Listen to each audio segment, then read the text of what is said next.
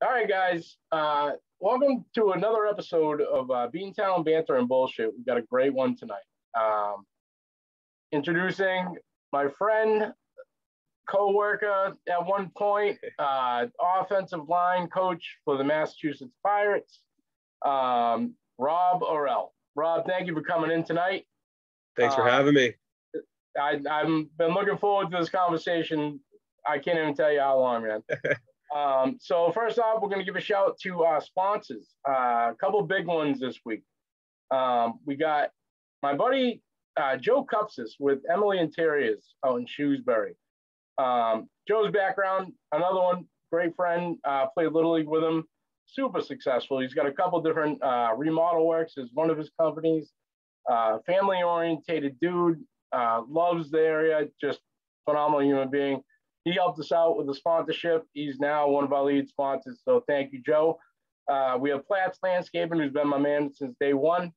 And also today, I don't know if you know Chris Seeley. The entire city knows Chris Seeley, right? He's, last year he was in the contest for biggest Bruins fan alive or something like that, and he came runner up. The guy is covered in Bruins stats. He rides a Harley, I believe, with all its Bruins front to back. He also does a screen printing business out in Cherry Valley, JLS Printing, I think it is. We're going to post that up. And he also does Greater Worcester ticket sales. So if anybody needs tickets, check it out on my site.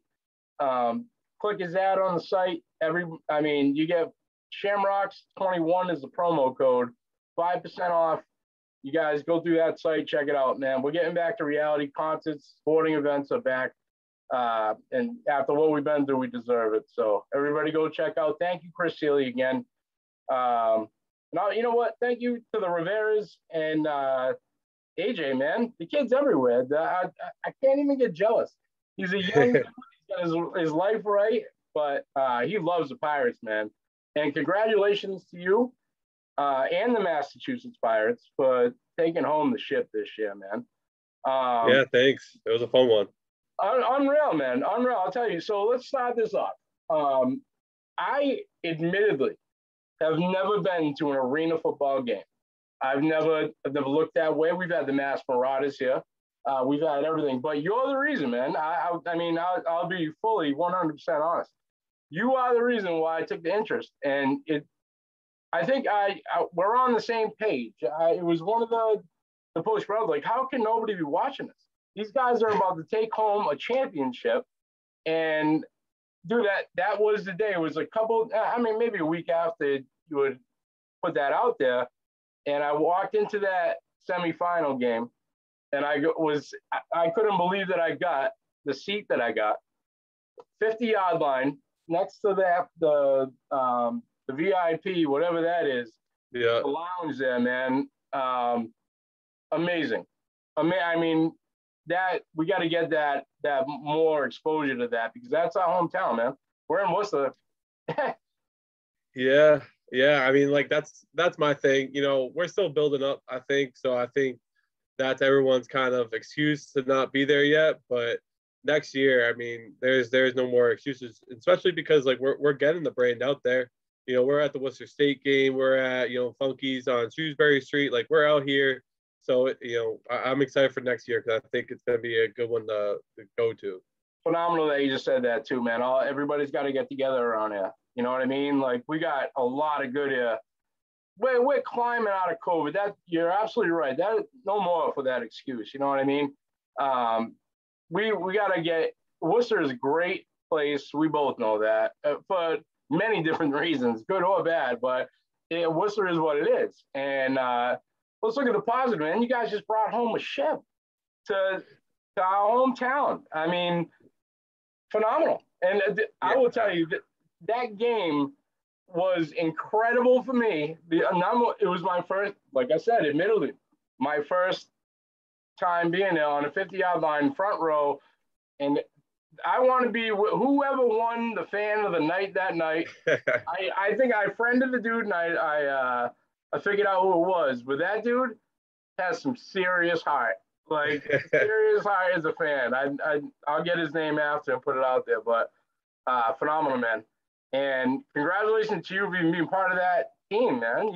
I remember when you posted that you got the job and everything. Awesome. And just to give everybody a background, me and Rob used to work together at the Blarney Stone, which is no longer, unfortunately. Me and Rob did the door. We bartended. We were in the grind. That's how we do it. But let me tell you guys who this man is. He would walk in on a Thursday night, usually, right? Yep. And set all his friends up before they even got there with a drink. And I'll tell you, like, there's a place in heaven for people like this, man. I'll tell you that. That's just the type of guy he is, which is why I've never lost count, bro. I appreciate you coming through tonight more than you even know. I'm just happy to be here, my guy. Love it. So give me so your career, let's talk about you first of all. I went through a bunch of it today. You played at Holy Name. Yep. Did you ever play running back at Holy Name? No, I don't know. I think I was a pretty athletic guy, but I was always on the O-line, D-line. I mean, you know, we didn't have a big enough team. Running back, we had a pretty good back that, you know. Who was the back there when you played? When I was playing, it was Karan Wright. So okay. he was really good. And so, I mean, he was breaking records, and I was just happy to block for him. So, you know, I'm alluding to this big thing. So after that, you became, I believe, the running back coach at some point. But at Nichols, what did you play?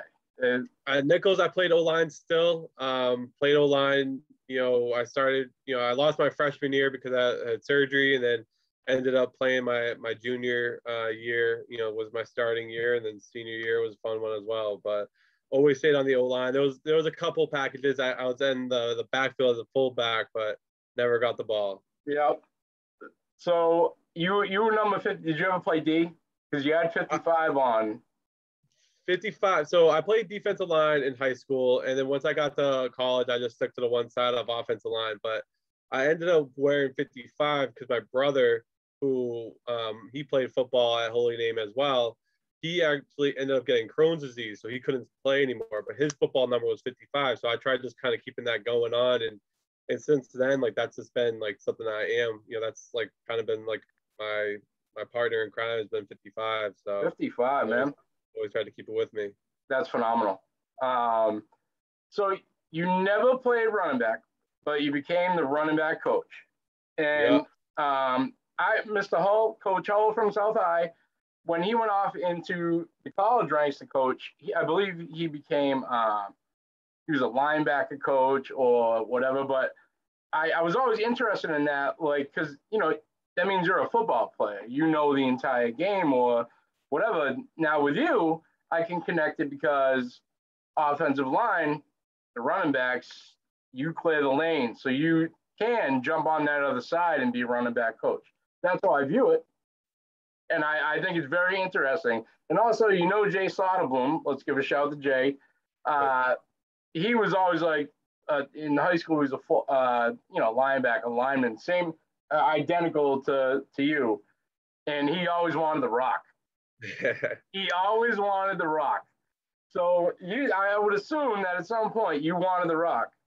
I think everybody always wants to, you know, get that glory and that ball. But in high school, I never thought about it. We had, like, our Karan was such a good back. I was like, you know what, give that guy the ball as many times as we can and let's win the game. I definitely had the offensive line mentality for a while. And then once I got to senior year, I dropped some weight and I was like, you know, I probably get something with this. But again, I just kept playing the O-line. And then once I started playing arena ball myself, and then, you know, I was able to actually get the ball a few times. Never scored a touchdown, but, you know, we got the ball, got a couple catches, got a couple yards, had some fun with it. Your career is not over, my man. Your career is not over yet. You're looking slim. You're looking, I mean, it's my career at the offensive line might be over though. I'm not as heavy as I once was. I don't know if I'll be able to, doesn't matter what angles or what I'm using in the O-line. Skill position, my man. You're ready for a skill position. I love it. So, dude, so we talked earlier. Tell me about the showcase you want to get going. Yeah, so the showcase, we got going on, it takes starting off in December 11th in North Smithfield, Rhode Island. We're really trying to get the juniors, seniors, and all of New England, to come out there from, and show off. When I was in high school, junior year going into the senior year, I had a surgery on my shoulder where I really lost all of my summer, kind of exposure. So I really couldn't get any looks at the next level. And now, granted, I didn't help myself. My GPA wasn't very good. And, I had a bunch of other stuff going on at home that kind of hindered me from really caring about the next level of, college and, next level of playing. But, my goal is really to give an opportunity to the kids that were a similar situation to me. We have colleges coming out there already confirmed, they're coming. We have some great coaches that are going to coach up the kids. So it's not like we're just trying to grab money and go. Like, we're giving these kids the best opportunity for them to get noticed, by colleges all across the country. A lot of colleges in New England, but we have some coaches, coming up from, different states, and, they're going to give knowledge to these kids, when it comes to recruiting, when it comes to actually getting on the field. I'm going to recommend kids to bring their transcripts because, that's how you get looked at. It obviously, how you play on the field is great, but if you're not doing it in the classroom as well, it's really going to limit your opportunities. Absolutely, man. I mean, the mission of this podcast is basically to bring notoriety back to the city. Like, we got a ton of talent that comes out here. It's a shame what people miss, So much talent in Worcester. We're aligned, man. We're aligned. So let me know if there's anything we can do to help you. Like, anything at all, man. Of course. I think it's phenomenal. I'm trying my best to get the spotlight, to even the high schools. I don't know if you paid attention this year to, what's going on at South High.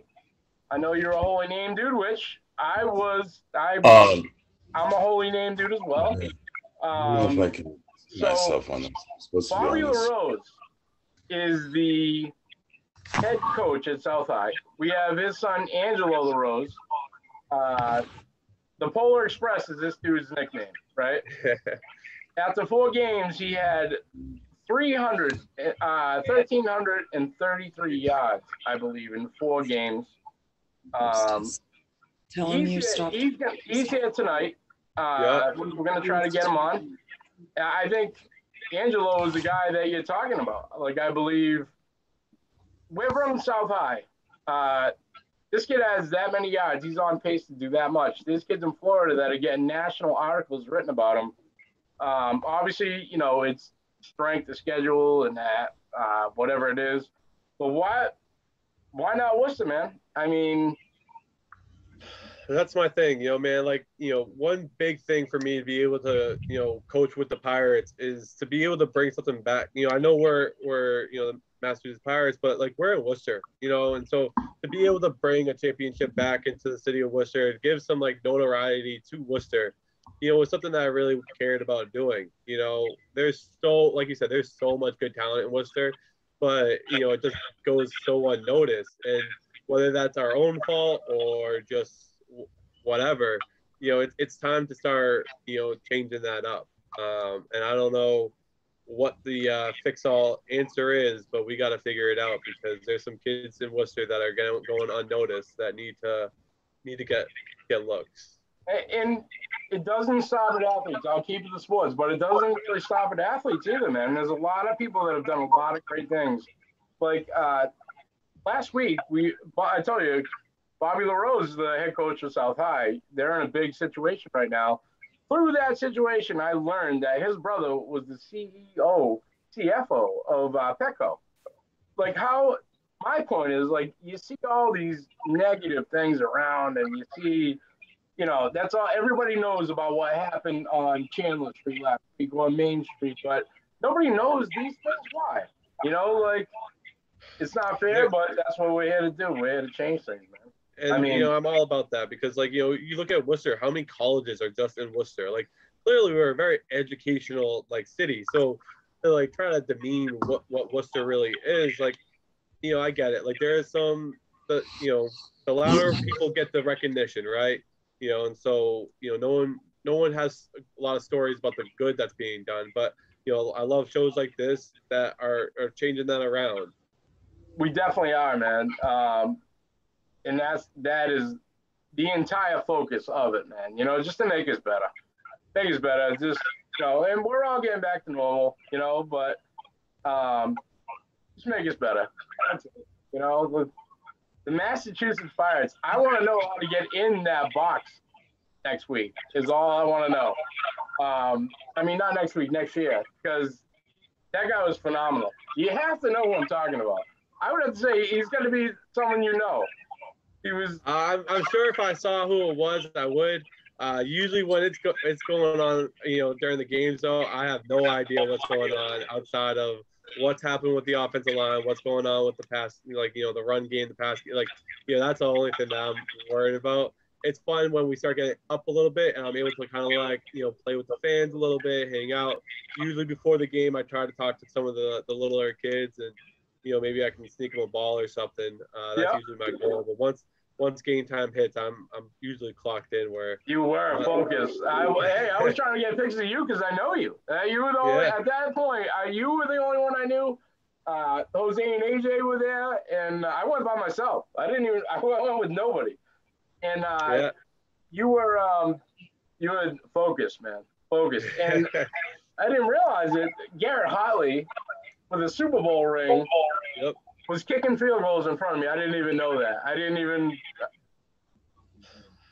I'm very fortunate for all the, the players that I've been able to work with, and as much as I'm trying to, coach them and teach them, I'm learning so much from, the situations that they've been through and what they've had to go through, what they've learned, and I'm always, I'm asking them questions like, what's your favorite run play? And offensive linemen, we all have different answers. Now, most of the answers are going to be the power, and they want to be big and strong. But hearing about different reasons or different techniques, I'm definitely fortunate to be in with the Mass Pirates, and it's something I don't take for granted because it's definitely been a lot of fun. There's been some bumps in the roads and some losses along the ways, but there's definitely been a lot of knowledge and a lot of definitely exciting times. Oh, you had them ready, man. I mean, you had them ready. I love it. So I read an article today that you put out. I believe I'm not sure where it's from, but you talked about being a gamer. And the connection here is, I think it was 2 weeks ago. I watched South High from the tower, and I as I was watching them, I was recording every play and looking at it. Madden came to mind, dude. And all of a sudden, I think I'm an offensive coordinator. I know, but really, did you play Madden? Of course. Do you give any of your coaching or just football knowledge any credit for Madden? I mean, did you take, because the blocking schemes and the play calling, it's a real thing. I'm going to be upset if you say no, but I think, in all honesty, I'm not looking at the offensive line when I'm playing Madden, but I think I take some of the things I've learned from actual football and I bring it into Madden. When I'm looking at the defense and I'm like, all right, this looks like they're in cover 2, or it looks like they're in man. I'm able to kind of change up the offense and I'm like, all right, let's try to run this. Or, I think I pick up tendencies more while I'm playing Madden, but I don't know if I've never necessarily learned a lot from Madden. Yeah, see, and actually, it's a great point because I didn't play football as a kid. I didn't play until high school, and I barely played. But it made me, if I had played Madden when I was a kid, and it's basically education. If you look at it like that, you're watching the X's and O's. Now you already knew it, so I know your response is real. But now I'm looking at it like, man, if I had played Madden since when I was a kid, I would have known block, screen, play action, things that you game with, Yeah, I think you could definitely learn a little bit from Madden. Now, you're not going to learn the techniques and stuff like that, right. But if you look at if you're playing on offense and you're looking at their defensive linemen, you can see okay, they look like he's blitzing. Okay, they have 2 high, so maybe they're in a cover 2 kind of look, or they're in, they might be in a cover 4 kind of area. So there's definitely some things that you can learn from it. I'm not going to act like there's nothing you can learn from Madden, but I definitely think that there's more of like, I'll learn something from the outdoor, like actually coaching it. And then I go into Madden and I'm like, okay, this is a little bit easier to understand what the other opponent is doing. I think it helps me more, if anything. I have one game in, and I'm ready to put my resume into the NFL to be an offensive coordinator right now. Poor Bobby, he took it. I was like, man, play action. You know, it ain't that easy, right? And there's a lot of work that goes into it. But if I Madden the X's and O's, the X's and O's, like coaching wise. But I thought it was a great point, man. I was, you know, I read that article today. I didn't even know that you played a Holy Name. I went to Holy Name for a while, man, and it is what it is. But you've come a long way. Congratulations, honestly. I mean, I went to Holy Name and I had a lot of fun there. Clearly, a little bit. You know, I got into one school when I applied, and so fortunately, you know, Nichols took a chance on me, and I was able to go to Nichols, and you know, I ended up playing arena football myself, you know, because of all the, you know, the things I've learned from Nichols. And then, I mean, that's where I got my first coaching job, was coaching outside linebackers, you know, as a grad assistant. And then I went over to the running backs and then O-line and tight ends. So I definitely had some fun over there, you know, learning a lot. And then, you know, really got my coaching career started over there too. So. Well, man, you're on a great path, and I don't see it stopping. So you're teaching now, right? Yeah, I'm teaching in Worcester right now. So I'm teaching, and I'm I work at the Boys and Girls Club in Marlboro. So really? I do a little bit of So I do a little bit of everything right now. Dude, when do you stop? I don't. That's the key to life, man. Don't stop. You're right. So what do you do with the Boys and Girls Club? So I'm a site coordinator. So I work with, you know, kids from like kindergarten to about 6th grade, 5th grade. And, you know, we just have fun. You know, it's like an after school program. You know, today we were playing pretty much tag, where I just chased them around the park for a solid hour and a half. You know, and we have fun. And, you know, again, like I try to use a lot of the things that I've been fortunate enough to have and give it back to the other kids, you know, kids that want to be. And as cliche as that might sound, like, you know, working the Boys and Girls Club during the summer, you know, I was able to get the Mass Pirates out there. They got to meet some of, you know, hang out with Arthur the Pirate, and, you know, with one of the players. And they had a great time with that. And to be able to hang out with, like, both sides of my life, you know, the Boys and Girls Club and, you know, the Pirates was awesome. And to be able to, like, see the kids like, oh, my God, I want to go to games now. Like this is what, like, I want to do. Like, I want to be able to merge everything together and be able to get back to those kids. Rob, we're on the same mission, man. We're on the same mission. I love it. Let's bring it all together, man. The city, I mean, why not? You know, positive stuff, and it helps all of us. You know what I mean? For sure. So let's get into some negative stuff. The Blarney Stone, baby. The best fight you've ever seen at the Blarney Stone? I love that side. See, the thing is, though, all the fights that ended up happening outside, like, were always moved outside the Blarney Stone. I don't know. Maybe I was just that great of a bouncer. Thank you. I never, like, you know, there was like a couple fights, but they got dispersed or they went outside. There was definitely some guys who probably asked me to meet them outside, and I was like, well, that's just not happening. It's not a good idea. It's not a good idea for them. You know, there was some couple people that were upset with me telling them that it's time to go, and you know, they would be like, all right, we'll see you outside. And I'm like, okay, well, you probably won't, but like, you know, have a great night. You know, I don't know. Blarney was a definitely interesting crowd that has a lot of memories, good, bad, and everything in between. But you know, very, very sad to see that one not around anymore. Unreal, man. I just wish I knew, you know? Well, actually, you know what? Maybe it was better that I didn't, but it was very sad. I mean, the ending was sad. I could be wrong, but I don't think I am. I'm pretty sure I was the last one to close up. I was. I have the picture. Were you? Oh, yes, you were, because but it closed on a Tuesday, right? I want to say it was a Sunday, and mine was a Sunday because I had one last customer, and it was Donald. I'll never forget it. It was March 12th. 2:01. I took the goddamn picture of the place clean, all the stools up. I had one last customer, it was Donald Prange, who, remember Don?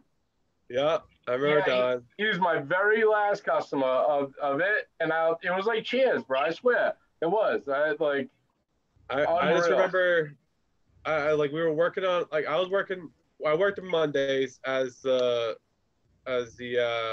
bartender, and I remember just like being like, damn, this could be like, because we were getting the text like, hey, like, whatever is going on. And I was like, damn, this might be the last time I'm working for a little while. And then I think later on that week, it was like, hey, we're not working on Sunday, because it was right before St. Patrick's Day, or the St. Patrick's Day parade. And because I was supposed to go out to Boston for the Pirates, and I told, I was like, hey, I can't work this Sunday. And obviously no one was happy about that because we need everybody for that.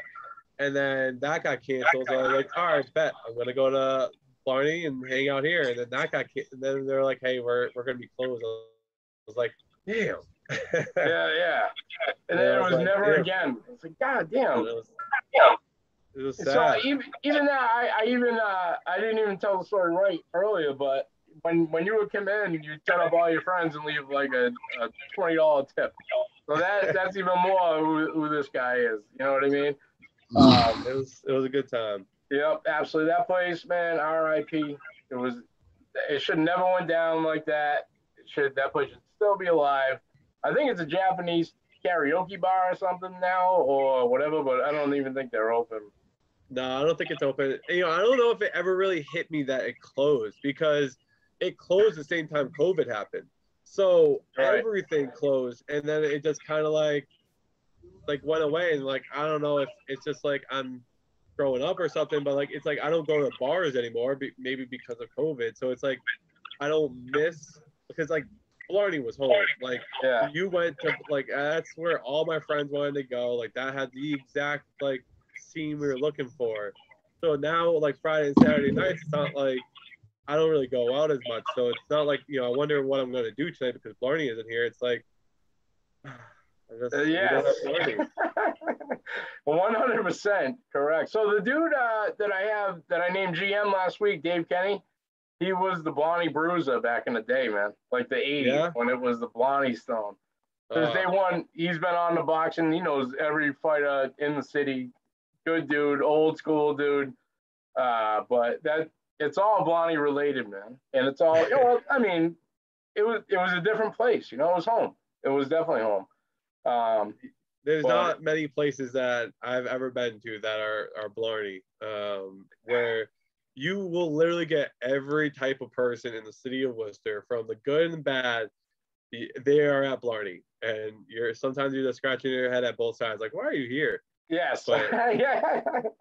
100%. It's a model of that area, like South High too. South High, everybody in the world, like any kind of person you could think of, is involved, and that was a stretch at the Blarney because it was a couple levels beyond that. But sad to see it go. But that's where we're at. So Rob, thank you for coming on tonight. Of course. We're gonna have you back on again, man. I'll tell you, I'm gonna be in that box. I'm gonna send you the video of that dude or whoever it was. I don't know. I hope he sees me tonight. We're gonna post this on the Pirates site. If you're out there, like I'm gonna be there. I'm telling you, he was in the lounge. The greatest part of it for me was that the coaches and the players were so close on the field that this guy was literally inches from the coach's ear yelling, "You suck!" Like, and the guy didn't even flinch. Like he heard it, but he didn't look around. And the dude I was talking to you about, I think it was number 7 on that. Was it Arizona team? Is that no, not Arizona. Who was that? The Frisco. Frisco. Yeah. Number 7, dude. He made the mistake of saying it was too easy on one pass deflection in the beginning, and he didn't hear the end of it till the end, and it was phenomenal. If you want a fan, that guy deserved and earned every dollar of that gas card he won that night in the promo. I'm telling you, I envy that dude. I think he caught me because I was doing the plays, and he kind of knew that I was there, like, you know, doing some highlights and everything, and he was coming as close as he could to me. I loved it. I was laughing my ass off, but it's a great atmosphere, man. A great time for a game. It's local. It's right down the street. Every Uber down there. Go watch a phenomenal football game in the city. You got some great athletes on that team. You're right in the middle of Worcester. So, like, you know, you go before the game, you go, there's restaurants right next to it. After the game, you go down the street, you know, like, there's so much to do. And, like, you know, like you said, like, you're right next to the field. Like, you can, like, go grab a seat, and, like, no matter where you are in the DCU center, you're next to the field. And then after the game, you get to go on the field, you get to meet some of the players, like, and they're great players too. They're good guys. Like, they're not just like great athletes. They're huge percentage has been in the NFL. Yeah, that's what I'm saying. And, you know, and they don't try to big dog people. Like, they know, like, they've been to the, you know, the highest of the high, but they're here in Worcester. They're having a good time in Worcester. Like, they, you know, they know what Worcester is. Like, they have fun in it. And, you know, I think the more that we can get the Mass Pirates some exposure, the more we keep doing our end, you know, with the Mass Pirates coming out into, like, the community, you know, I think we can start bridging that gap and getting some more fans in there. And I think, you know, the ownership with the Pirates they're doing their job with it too. So, you know, I think phenomenal. Me and AJ have chatted about it. AJ is Jawad's mitt guy, and he says it's crazy the hands that guy has. I tried to get him to get in AJ's show here coming up in December, but he went yesterday. We talked before the pod. He's like, man, my hands hurt. I got a bad body shot today. AJ's out there putting his life on the line, training this dude, and he's just, it's awesome. Jawad it will be on, I hope, at some point. But phenomenal. The guy, he's an animal. He sent me a few videos of that dude boxing, you know, throwing hands, and I think, like I said, Worcester's got it all, man. We're not just executives. We go in. Yeah, I mean, Worcester, you got everything in Worcester, man. So, you know, if you come into Worcester, you got to be able to do a little bit of everything. You got to be able to roll with the punches. Yes, absolutely. That dude, fantastic, Rob. So, all right, we're gonna wrap it up. Thank you for coming on again, brother. I've been chasing you for months. I appreciate it. We're gonna end it with Four Seasons Nutrition. They sponsored TG Castro, who boxed. Keep an eye on him, Rob. Tell people about this dude because he's legit. He's got a great heart. The kid came from, you know, from like we did. Worcester, you know, he didn't have anything easy. And the kid is making noise. So look out for that. We're gonna do also Flats Landscaping again. Again, we'll shout out to Emily's Interiors and Chris Sealy. Thank you again. We're gonna get some hockey involved with the show too. I've never been an overly big. My guy PJ Stock is the dude. That was my man from back in the day. We're gonna get him on too. So, everybody, thank you for tuning in. It's been a great week. And Rob, thank you again. Go Pirates! And we're gonna talk about your showcase coming up, man. I'll do whatever you need for help. Let me know. Shout out to Bobby Larose, who's been in the box here the whole entire time, but. Everybody, keep an eye on South High and Angelo Larose, the Polar Express is his nickname. So, hey, everybody, have a great night. Thank you for tuning in. Rob, God bless you. Keep rocking, my man. Try. Take it easy, guys.